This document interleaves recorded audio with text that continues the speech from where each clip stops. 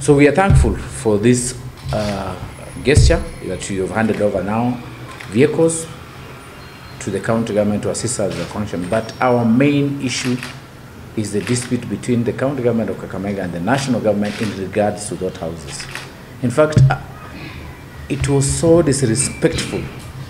They demolished a house at midnight when a judge of the High Court was sleeping in the same house.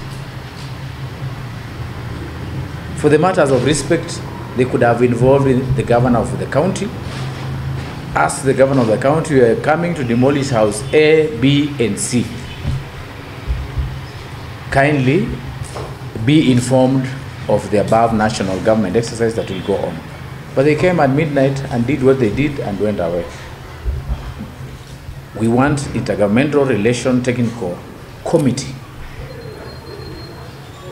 to get involved in the matter, and let's have amicable dispute.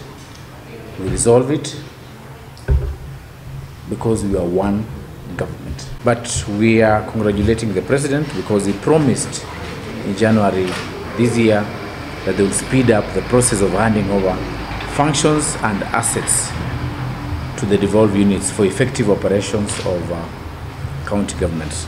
So this is a good step, and the second schedule, you need to also help us reclaim all the land belonging to the county government. We had a case here where we had a conflict between national government and county government in regards to demolition of houses in the MILIMANI. Many of the residents in the MILIMANI estate here had paid actually the rates to the county. The land, including a house belonging to a judge of the Supreme Court, was demolished. He has proper allocation of documents. A house belonging to a member of parliament was demolished. And our records show that the properties belong to the defunct Kakamega Municipal Council and Kakamega County Council.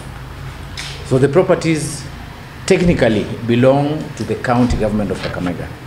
But we wondered how the national government just moved in to demolish it. So the case is still going on, but we urge the Intergovernmental Relation Technical Committee to take up the issue because the governor raised concern over this matter. He even invited our party leader, Raila Amolo Odinga. We visited all those houses that were demolished, and we still have an issue to handle with the national government. So let's resolve the issues amicably because Constitution says we are supposed to consult and operate together as a team because we are serving the same citizens. There is no citizen belonging to the national government and the citizen belonging to the county government.